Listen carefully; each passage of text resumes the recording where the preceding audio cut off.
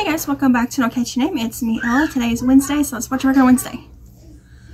Disclaimer, kids are in the background making noise, but I'm a mom, so it's life. Anyways, we just got home a little while ago. We went to a park and walked some like paved trails for this, so we could take the stroller. And this particular park had a bunch of Pokemon stops, so we played Pokemon a lot while we were there. And then we stopped and got some food at Food City, just through their deli area. And then we came home, and I'm tired now. But I got couple whips to share with you. The same ones I've been showing. I just got progress on them though. And yeah, also I'm going to be putting bags in the shop soon. I just cut them yesterday.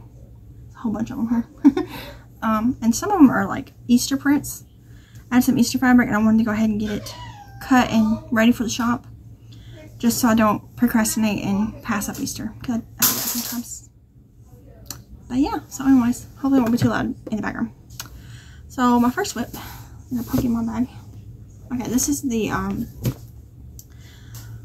Halloween pink dress by Pamela's Adoring Crochet. It is a Minnie Mouse dress. It's just copywritten. The title, you know, the name Minnie. So I got some more progress done on it. The whole dress is done, except I gotta do the spots, the polka dots. I got the whole little dress done, and I did the trim in white. So it's back there. I gotta weave in the ends from the sleeves, and there's more ends in the inside where I attached the sleeves. There's a few more ends in there. But I got the dress done, and I was going to start, I think, on the shoes. I did go ahead and make the little bows for the shoes. They're just these, but then you like squish them and wrap it around to make little bow shapes. So I still gotta make the hat, the shoes, and the pants. So I'm working on that. This is Red Heart. All of it's Red Heart. I'm gonna be using Red Heart black, white, and I can't remember what this pink one's called. I always forget. I think it's Pretty in Pink. I'm pretty sure that's what it is. It's down in the bag. I can't get it out, but it's pretty cute and I like it. I can't wait to get it done and then start on another one, because I like making these little doll clothes. So I'll link that below. It is paid for pattern. That was my first whip. My second whip is my corner to corner blanket. I am decreasing it now.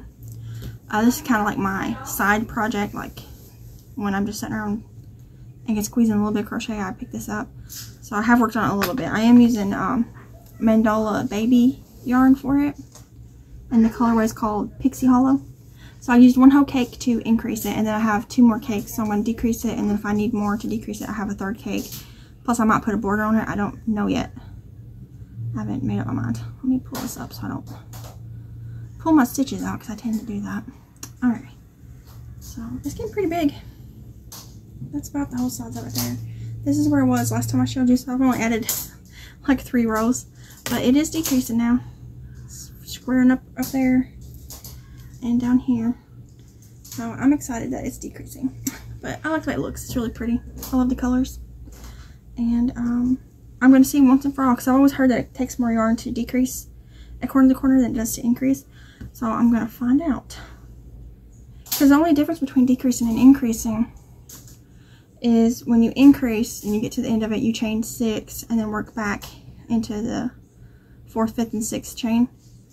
And then when you decrease, you just do slip stitches. I don't feel like that's a whole big different amount of yarn. So I'm going to see, because I used one entire cake, new, you know, it was new, never used cake, to increase it, and then the first row of decrease had a little bit of yarn in it. So I will know when I get done with this if it really does take more yarn. I've always heard that, but I've never actually had someone like test it out to see if that's true. So I guess I'm going to do that. But I'm using I think a G hook. Yeah, it's a 4mm on this, and it's chugging along. I'm getting it done. Let me fold it back up, put it back in my bag so that I don't lose anything. It's just in a candy corn bag. I made that one forever ago. It was one of the first bags I made. And then the only other whip I'm working on is my sweater. It's in this bag, my shiny bag, and I will show you this much of it. So I got a piece done here, and then this is the yarns I'm using. I was gonna make it scrappy, but then I decided to just pull these yarns out of my stash. So this is Red Heart Lavender, maybe? Shocking Pink, and Soft White. So those are the yarns that I'm using. I heard June coming. Hello! For my sweater. But yeah, so at the end of this video, I'm going to insert some clips of the park. I took some clips of the ducks, and I think of June walking. And also my St. Patrick's Day. I took down my Valentine's Day decorations, and you can just see some of the St. Patrick's Day. I'll put them up because it's in a month. And yeah, so I'm going to share those with you at the end of this. Maybe a couple other clips, I don't know. But let me know down in the comments what you guys are working on, and feel free to share any links and stuff like that. And I will see you guys in another video. Bye, guys.